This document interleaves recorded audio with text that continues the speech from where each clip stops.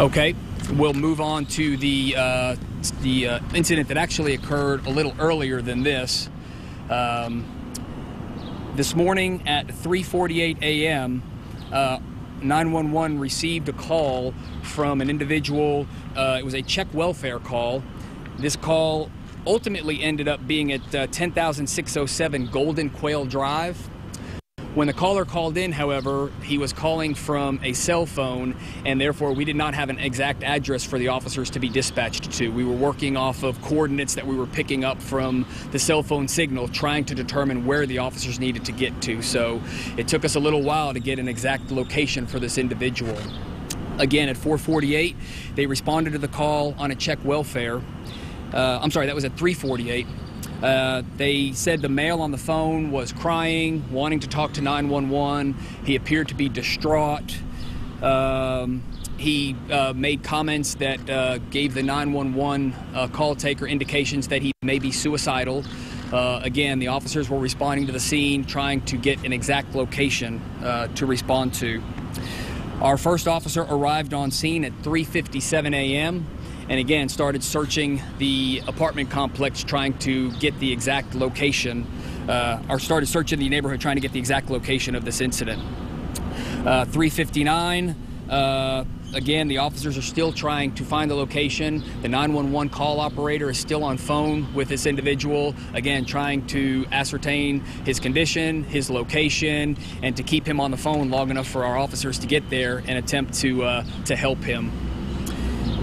At 4:03, we were able to confirm the exact address of this incident, and at 4:10, we get our next information from the officers. They advised that they are at the door. The subject came to the door and had a weapon either in his waistband or at his hand. The officers, when they encountered him, observed this, gave him commands. The individual, information at this point shows, did not comply immediately.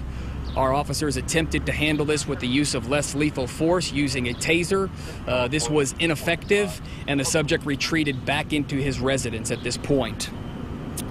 At 4:11, the subject went back in the residence, and then at 4:12, the subject did come back outside. So he entered his residence and then immediately came back outside.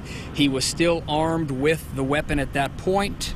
And at that point, the officers observed that he had what appeared to be self-inflicted wounds on his arms as well, and they put that out over the radio that it appeared as though this individual was injured at this point.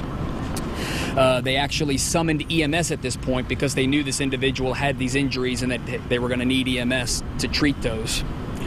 At this point, the officers observed the subject reach for his weapon instead of complying with their commands, and the officers at that point fired at the suspect in fear for their safety.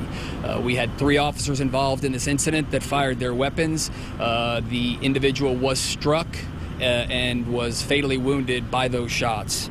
The officers again called for EMS at 4:15 to get them on scene, and the subject was pronounced deceased at 4:26. What we believe right now is the suspect is a white male in his late 20s. The officers, one of the officers has been with our department for 1 year. The other 2 officers have been with our department for 2 years each.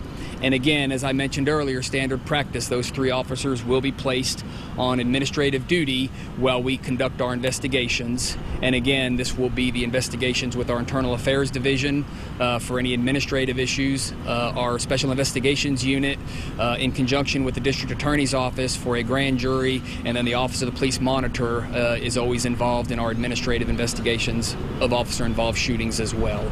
So that's the information that we have to this point. Again, this is a difficult day for the Austin Police Department. It's a difficult day for our officers. This is not anything any officer ever wants to be involved in, is having to take a life. But unfortunately, our officers were put in circumstances today where that took place.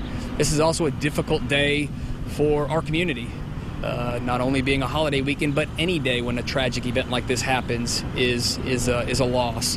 So our hearts go out to the families of the individuals involved today, both the victim at the Omni behind us, whose life was taken by the suspect, as well as the individuals that we had to encounter. With that, I'll take any questions. Do you mind if I jump back to the Omni incident for just a moment? Let me stick on this one first. So all 3 officers fired the weapon? Yes, our understanding at this point is all 3 officers observed the exact same threat. They were all 3 directly in front of the subject when he made that move, and all 3 of them interpreted that move as an aggressive move that threatened their safety, and all 3 responded accordingly. All right, if there's no other questions, I'll go back to